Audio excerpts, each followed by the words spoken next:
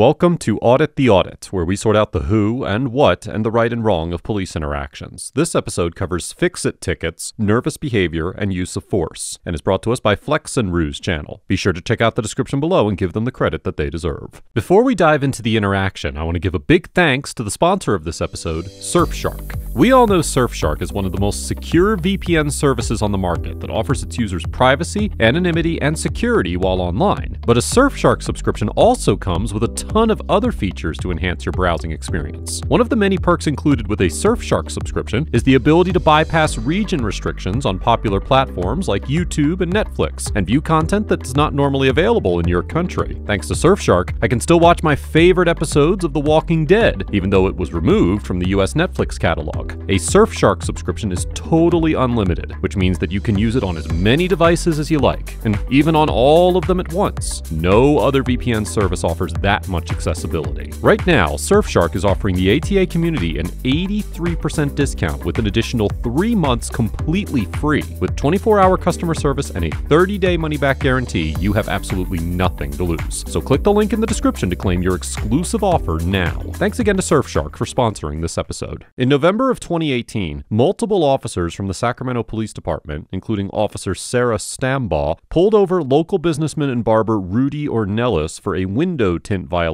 and the lack of a front license plate. Mr. Ornelas recorded the stop and posted the original video to his YouTube channel, and the text that you see throughout that video was edited by Mr. Ornelas and not supplied by this channel. Hey, what's up? How's it going? Hey, how you doing? Good. Hey, I'm stopping you because you got no front plate and your window tint's too dark.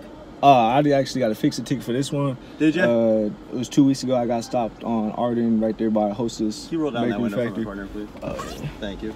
So you got a ticket for the tint already? Yeah. Okay. And I did. Hey, how you doing? Roll all the way down. Do I got to? Because I just told you to. No, I'm saying I got it right. I count that up. For my safety. And for my safety also. Okay. This is all being audio recorded, by the way, too. Okay, that's fine. It's right here, too. Okay. Okay, so you got a fix-it ticket for the window tint. I got a fixed ticket for that, too, also. And the front plate? And which is not due until, I don't know. I got to take that down. So. Okay. Mr. Ornelas informs the officers that he has already been cited for the violations he's being stopped for and was issued a fix-it ticket. Under Section 4610 of the California Vehicle Code, when a citizen is pulled over for an offense that is correctable, such as a mechanical requirement for a vehicle, a notice of correction violation, more commonly known as a fix-it ticket, should be issued. The citizen has 30 days to have the mechanical issue corrected and submit proof of the correction to the court to have the ticket dismissed after paying a small administrative fee. Within those 30 days, the citizen cannot be ticketed for the same infraction. On its own, Mr. Ornelas' statement that he had been issued a fix-it ticket was likely insufficient to dispel the officer's suspicions that he had violated the traffic code. And even if it was, a court would likely conclude that the officers were still within their authority to run certain checks related to their duty of ensuring that vehicles on the road are operated safely and responsibly. In the 2015 case of Rodriguez versus United States, the Supreme Court held that, quote, beyond determining whether to issue a traffic ticket, an officer's mission includes ordinary inquiries incident to the traffic stop. Typically, such inquiries involve checking the driver's license, determining whether there are outstanding warrants against the driver, and inspecting the automobile's registration and proof of insurance. Here, a court would most likely find that the officers had reasonable suspicion to stop Mr. Ornelas due to the tinting issue and the missing license plate, as they were not aware that the fix-it ticket had been issued at the time of the stop. Similarly, a court would probably conclude that the officers did not exceed the scope of their authority by detaining Mr. Ornelas while they ran warrant checks and conducted other routine traffic stop tasks. All right, you have your driver's license on you, sir? Yeah, it's in my backpack in the back. Okay, here, I'll just take your name and birthday. All right. What's your name, sir? Rudy, R-U-D-Y. What is it? R-U-D-Y. R-U-D-Y. And what's your birthday? Just to make sure I got the last name spelled right. All right, you have a valid driver's license, correct? Yeah, everything, insurance good, registered. Okay. All that, so. Probation, parole, anything like that? Nothing? Yeah. Okay. You do the registered owner of the car? Yeah. Okay. Yeah. All right. Sit tight for me, okay? I'll be right back. All right. So you said for your safety? Yeah, for my safety. Yeah. And I want you to keep your hands in your lap for my safety, okay? Yeah, no problem. I'm sorry? I said no problem. Feels like I'm back in Nazi Germany or something. The way you people get treated like this, you know? You know your history? I do. Okay, so you understand what I'm saying? No, I don't. You don't understand Nazi Germany? I don't see the correlation. Okay. We were hailed by a citizen regarding your car. Why would a citizen have hailed us? For my car? Yeah. I mean, whatever y'all got going on, you feel me? I don't know nothing about that. We were doing something completely else, and somebody took time out of their day to come over and flag us down regarding you. Why would they have done regarding me? Regarding you and your vehicle. No, that's false. Any weapons in the vehicle? Yeah. What kind of weapons? It's a registered firearm in my name. Okay. Yeah, Smith & Wesson. This is also, you know, got the business under my name too, so. Okay. Just go ahead and keep your hands on the steering wheel. Yeah. For me.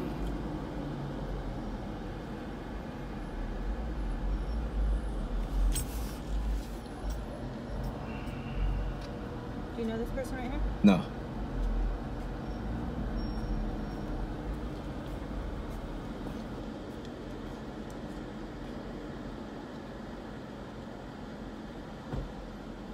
He says there's a Smith & Wesson in the vehicle registered to him. Okay, yeah, I just saw it gross hit. Okay. All right. Probation code. I didn't get that far. Okay. He came back. He says he's not. Where's it at? It's in the trunk. It's in the trunk? Yeah. Okay. You good with him for a second? Can I talk to you for 1 second? Just keep your hands on the wheel, okay? I don't know what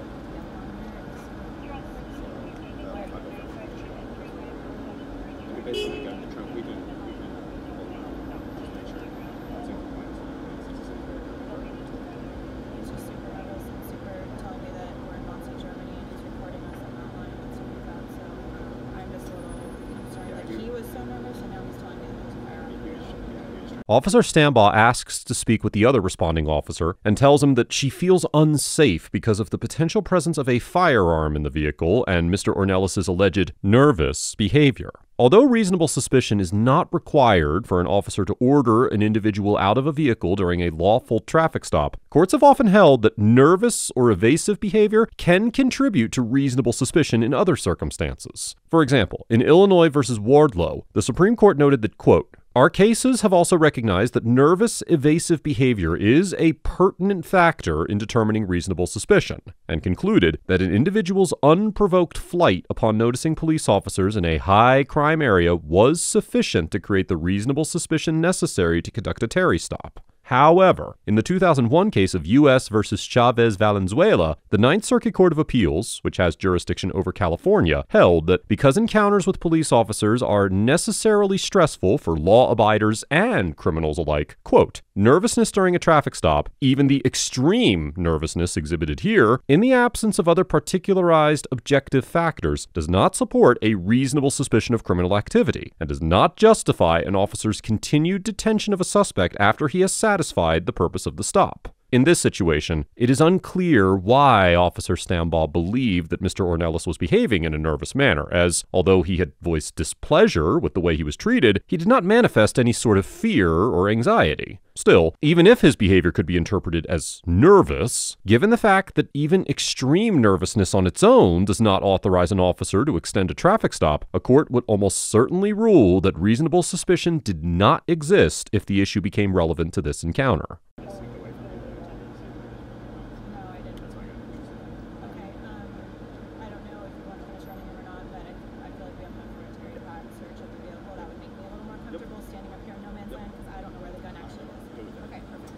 All right, sir. Hey, Yeah. just because you got a firearm in the car, okay, we're just going to do this the safe way, okay? So, what I need you to do, can you undo your seatbelt for me? Can I call the supervisor here, please? What? I would like your supervisor. No, you can talk to him afterwards. Sir, I would like your supervisor Okay, here. we're going to talk to him afterwards. I Right now, you need to do what well, I can you am call telling him on to your do. radio? Huh? Can you call him on your radio? He's not trying to call his supervisor on the radio. We're Okay, I'm a citizen too, bro. Okay, It's like, hey. and you work for public and safety. You're doing your job. What's your cause? Calm down. What's your cause of stopping me? Is what I want to know. You didn't even give me a cause. You said for your 10. I told you I got That's a ticket. probable cause to pull you over, right? Okay. Just because you. Whoa. That's Put your hands whoa.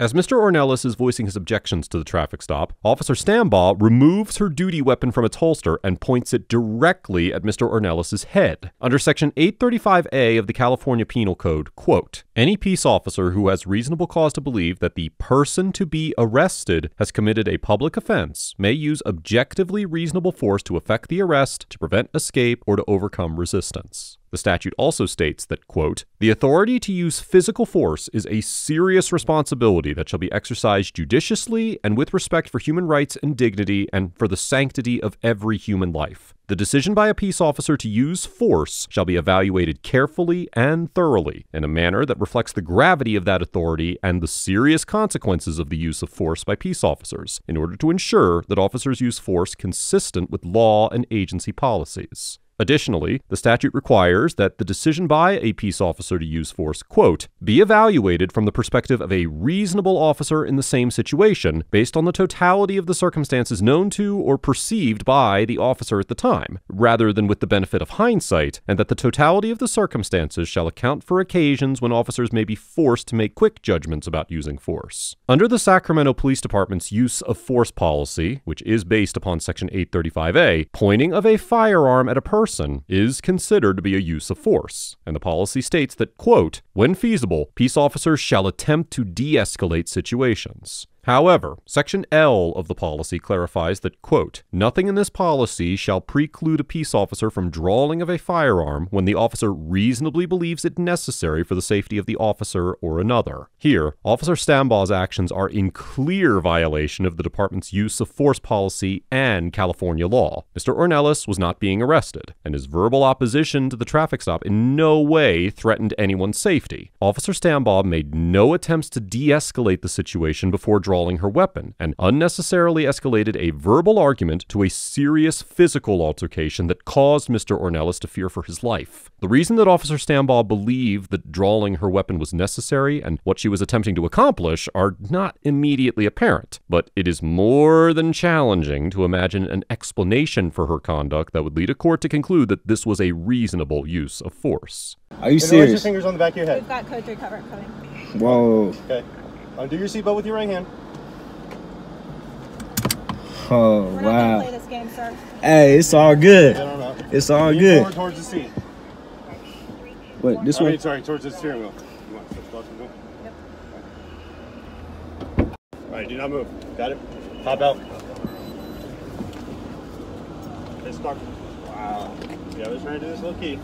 Yeah, low key, putting the gun to my head. Keep Put the your gun. fingers You want to put the in gun place, to my head, all right? That's crazy.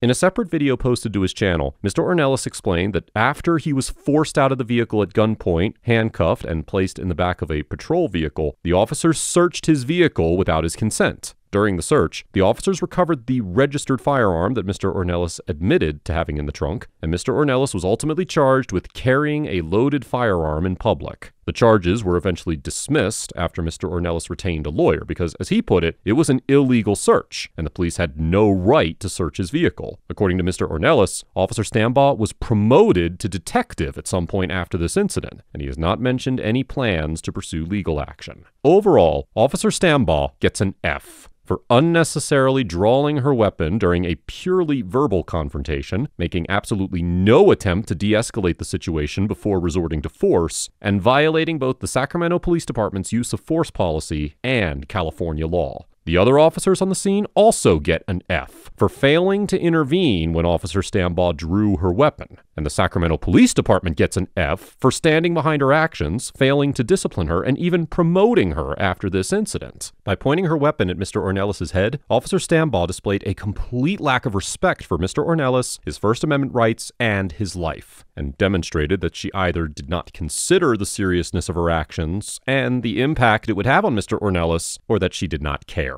As Section 835A of the California Penal Code explicitly states, the authority to use physical force that is granted to police officers is a serious responsibility. And by drawing her weapon over such a minor incident in order to silence Mr. Ornelas' complaints, Officer Stambaugh demonstrated a blatant indifference to the potential consequences her actions could have on Mr. Ornelas. Even if she never intended to fire the gun, pointing it at Mr. Ornelas' head was an extremely reckless and dangerous act that could have resulted in a serious injury or even death, not to mention the serious psychological and emotional impact that the threat of lethal force with a firearm can have. This encounter illustrates how easily the authority to use force can be abused by officers who do not have an adequate appreciation for the power they wield by carrying a firearm, and how use of force policies are rendered ineffective when there are no consequences for officers who violate them. Mr. Ornelas gets an A, because although he did tactfully express his displeasure with the stop, he was well within his First Amendment rights to do so, and he maintained a respectful demeanor throughout the interaction, calmly informed the officers that he had a registered firearm in the trunk of the vehicle, and in no way behaved in a manner that was physically threatening or warranted the use of any force by the officers. Even though Mr. Ornelas was not injured physically, it is important to note that he was still the victim of excessive force, and the psychological pain caused by his experience should not be ignored or minimized. This interaction has the potential to dramatically impact Mr. Ornelas' perspective on members of law enforcement going forward, and it would be difficult to blame him for viewing officers through the lens that was crafted during this encounter. Not only was Mr. Ornelas impacted by this interaction, but it may also affect the encounters that he has with law enforcement in the future. It is important for officers to bear in mind that their conduct not only reflects on themselves and their respective department, but it also has the potential to affect other officers and departments that are totally unrelated to the events at hand. I commend Mr. Ornelas for maintaining his composure while being wrongfully forced to fear for his life, and for having the courage to fight the criminal charge against him and win.